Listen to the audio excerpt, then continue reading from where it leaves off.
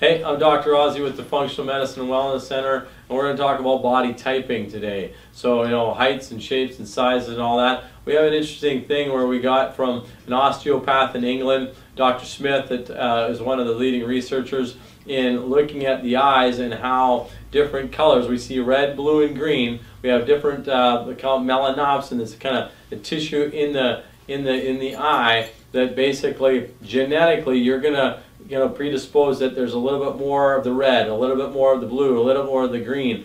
And we can do actually some neat testing, muscle testing, to see which one you are. Are you a red, you blue, and a green? And then actually on our site, on the website, you can go and look at Dr. Smith's research on that, and it kind of breaks down, hey, if you have a genetic predisposition to red, then you've got these typical family and genetic things that are going in, whether there's certain foods you should eat or certain foods you should not eat, or different things that go on from, hey, if your chemistry goes off, your structure goes off, that's a pretty big problem for you. And they even talks about different organ systems that genetically are kind of your strengths and your weaknesses. So again, you're being more proactive instead of reactive to the situation. We got to realize that one size doesn't fit all. And again, just thinking, well, hey, I'm like the model on the TV, right? That's the way my body is. Maybe, maybe not. The genetic, the body typing helps us actually look at that really well and give you an idea of who you are.